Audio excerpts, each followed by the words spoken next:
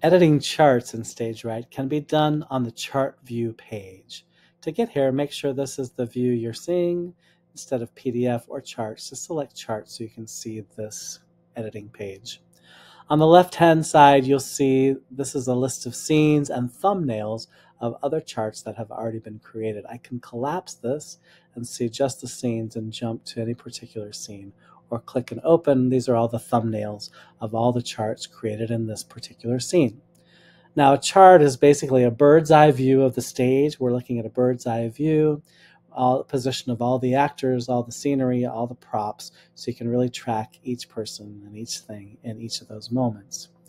In the bottom right-hand corner, you see chart 1.1.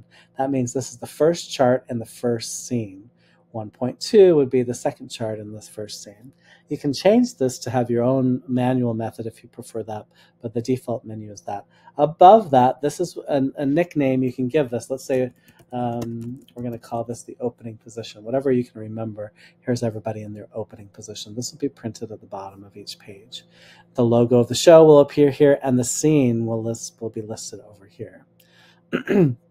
Now here on the screen, you see icons of each of the performers, and you can just basically drag them and go into each of their positions. Same is true of all the scenery. So to walk you around this page so you can see how to edit, up here I can go into lock mode. If I go into lock mode, this means I can simply view and I can jump pretty quickly from one chart to the other. On your computer, you can either use these buttons here or your arrow keys on your keyboard. If you're on your iPad, one finger swipe will get you forward and backwards. Allows you to pretty quickly keep track of, when you're in teaching mode, where everybody is. To unlock it, simply hit that button again. To add a new chart to your chart, simply hit this plus sign, and you can either add a blank chart, which inserts a blank chart right after the one we have. So now chart 1.2 shows only the default stage. So on the permanent layer, when you created your production, this is what shows. These are the things that don't move at all: the edge of the stage, the proscenium, all that. But if you're creating and you want to save some time, you can either add a duplicate chart. This duplicates everything on that page. So now all you have to do is just move the few people who do move, and you don't have to replicate everybody where they are. It also duplicates this arrow and duplicates any text boxes. So if you want to be even quicker, it's a great idea to use Next Chart. Next Chart will duplicate everything on that page, except for it won't duplicate the arrow or the text box. Presumably in every next chart, you're going to have new pathways. So it allows you to pretty quickly go and drag the actors to their next position on the stage. Now notice that the actors are attached. There's a number floating over their head. As I move Brian stage right, you see the number changing. That's because they're connected to this number line down below. You can turn that off if that's not a tool that you want to achieve, but it allows you to really track all of the moving pieces. You can utilize the zoom tool by clicking here, see what level you want to zoom into. And if you're on your computer, hit Control and drag to the portion of the stage that you want to look at really closely. If you're on your iPad, two fingers will allow you to grab whatever section of the stage that you want to zoom in. So you can zoom in or out depending on what you want to see on the stage. Now, every chart is made of 3 different layers. There's the bottommost layer, that's the permanent layer I was talking about before, the edge of the stage, the proscenium, things that don't ever move. Or you can activate the scenic layer, that's where the scenery lives, or you can activate the performer layer. So the reason these are separated is because, say for example, I'm on the scenic layer and I want to grab the steps, I can do that without grabbing the actor by mistake. So the scenery lives on its own layer, and the performers, now I can grab Angie and Leah without by mistake grabbing the stairs. I can't even grab the stairs when I'm on this mode. So everyone will either live on the scenic layer or on the performer layer. So you want to make sure one of those is activated so you can start working and doing your positions. The media button, I can add media here. If I want to add media, I hit the plus sign. Let's say I have a little tap combination I want to add here. and I simply hit the add, and that saves that little link, so pretty quickly I can just jump over to that link on YouTube or Vimeo. If I want to hide that, I hit that button again and it'll hide, but it'll stay there in case I need to find it quickly. You can add shapes to your charts by clicking the shape tool. From here, you can add squares, circles, all kinds of different shapes to your chart to edit those charts. One favorite tool is the freehand tool. Allows you to go in and draw pathways of individuals. So say, for example, I'm here and I want to draw Leah's pathway. I can just simply click and drag and then save that icon. So that's now Leah's pathway. So you can easily do that by using just hit freehand and use that tool. Now, if you're like me, I'm not a great artist, and you may want to do something a little more, something that looks a little better. You're going to hit this S curve, and this shows 3 points to begin with, but you can add more. So let's say I'm going to start here. I'm going to start her pathway, and then simply I hold down the Control key and I click anywhere on the page, and it will add another point. And I can even take those points and finesse them even further. So then I can delete any point. Let's say maybe I don't need that one. I turn it red, I hit delete point, and that deletes that. Let's say I like that, but I'm going to turn it blue to match Leah's color, and I hit save. So now that saves that as an object. So now that's Leah's pathway you can draw by using the shape tool. Set pieces live in their set piece backstage. So there's a number of things that are just created there for you that come with the app. You can import some of your own. We've got beds and chairs and tables that you can certainly utilize. Let's say you're going to add a couch to your set. Now remember, it's a good idea to add your scenic stuff to the scenic layer. So it's a great idea to keep them separated there. Even though you could put them on the performer layer, it's better to keep them separated so that when Angie sits on the couch, there she is on the couch, and I can grab her and not the couch by mistake. So that's what the scenic layer is there for. To add notes, I can add a text box by clicking here. A box shows up, and I can take that and I can drag that around the page. I could also choose to have my notes down here in the bottom corner. So here I can type information, and that stays then off of the screen.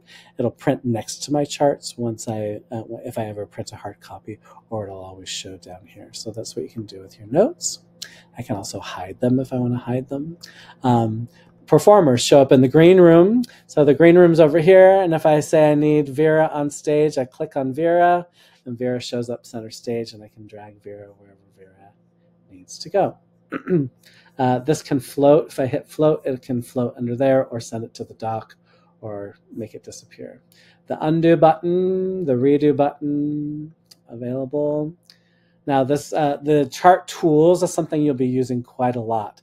To access it, you're just going to simply right click or long hold, and then up here you can drag it to wherever is out of your way where you're working, and then pin it to that location. That'll keep it in that location if you're working and you want it to kind of stay out of the way of where you are working.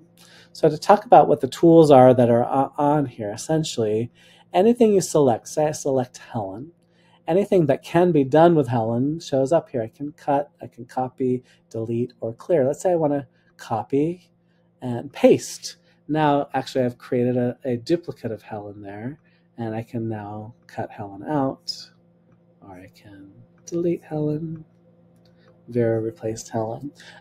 So all of these things can be done. The clear button clears the selection. If I've selected several things, it clears whatever I have had selected at that time. The rotation tool, if I enable it, I can use this little rotation tool to show what angle Vera is on, or reset Vera back to 0 and disable that. The align and distribute is a really useful tool. If I have several things selected, I can say, let me align all those 3 things set to the middle. oh, what if I do send them to the bottom? So you can actually align them pretty easily with, how you want them done. Do I want to distribute them vertically really evenly, horizontally evenly, so you can kind of get a nice spacing? That's what the align tool will do. I can also enable the snap to grid so that so everybody's actually in the right spot in the grid. I can align everybody to the grid if I want to. I can disable it. I can enable it. All of those things. Another thing about when you've selected more than one thing, say these 3 people, I can make them into a group. If I hit group, now this green box pulls up, and I might say, oh, everyone keep that formation, but everybody just step up stage like that. So they've retained their formation, but I've been able to move them pretty quickly. Or I could take those same now 4 people, make that into a group, and maybe they're now on a turntable, and now the turntable is going to take them around or back to 0. So these are all items that you can utilize quite a bit as you're doing this. Other things that may come in handy. So when things are overlapping, like see here, for example, Vera and Marcy. Vera is on top of Marcy, but let's say I want to switch that and make that the other way. What I can do is let me take Marcy, and I'm going to edit right now. Vera is on layer 12. So I'm going to edit that, and I'm going to send her to the bottom. Now Marcy's on top of them. So everything that gets added just goes on a layer from top to bottom. So if things are overlapping, you need to see one more than the other, you can do the layer tool. Other things that come in handy as you're dealing with set pieces. I can take the set piece, I can flip it horizontally or vertically. So I can use that tool, to help me out there. When you're done with that, just simply hit the X, and that X's you out of that tool. It's always available if you long click or right click on the screen. Other things you can do, this link queue here, you can link to the pages in your script. So I can easily jump back and forth between my script and the chart by using that link here. This button here allows me to copy the chart image. So if I click that, it just grabs that chart as its own image, puts it on my clipboard. I could drop it into a document. I could drop it into any other file. It's just saved as an image that I can drop anywhere that I want. Any change that you make is auto-saved every 10 seconds. You see this timer goes down every 10 seconds, but if you want to beat the timer, hit the save button, it'll save. That way you can save your work as you go. Printing PDFs can be done here. You can choose whether you want to do the whole production, the charts and the PDF together, meaning the charts will appear on the left side of the page and the script will appear on the right side of the page, or just the charts or just the PDF. You could do just the charts from this current scene or just this one current chart.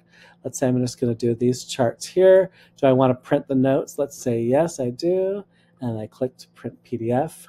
And now this will begin working. You'll see if I click that again down here below this timer and it's working out, it's going to get my PDF ready. When it is ready, I'll receive a notification saying that that is ready to be picked up, and I can then download it to my computer or print it or whatever I need to do. Here I can check who's collaborating on this with me. If I want to edit that, I certainly can. Here you see my print job is now completed. So if I go back to the same place, here it is, and I click it here, it'll begin downloading, and now I can save that to my computer. Settings can be, if I want to change the settings of my charts, I can do that here, which I'm going to do in another lesson. But on the left-hand side, I want to just show you, you can reorganize, you can reorder. Let's say I want to drag this one, I just simply click and drag to its new position. The number changes automatically. I can also delete charts. Let's say I want to click here. I can either move this to another scene. And when I do, then I simply choose which scene, let's say that scene, and it's going to move to the position right after chart 3.1. So then that moves it to that scene. I can also delete. If I want to just delete this one chart, I want to verify, yes, I do want to do that. So now that chart is gone. I can delete several things at the same time by holding down the command and click here. Now I can select several charts, move them at the same time, or delete them at the same time. Let's say I'm going to delete those two. I say yes, and now I hit done. Those deleted charts will be saved in here for 30 days. If I want to go back, remove charts, I can see which charts I've had in there. I can also see different versions of that chart that I might have had. And so I'll restore that chart. Will get restored to the scene, and then I can go back out of here and hit that. The other thing that is wonderful about charts is that you can link this to your script. So if I switch my view to the charts and PDF, on my left-hand side, these are my charts, and on the right is my script. Just simply drag a selection, say these 3 stanzas, and I drag this chart till it turns red, and I let go. And now you see chart 1.1 is linked to this part of the script. So I might say these 2 lines apply to chart 1.2. And these 3 lines are chart 1.3. So now if I look just at my script alone, I can see those are those charts, and I can click on that link and it will jump me right to that chart that I was looking at. So essentially I can flip back and forth between working on my charts and working on my script.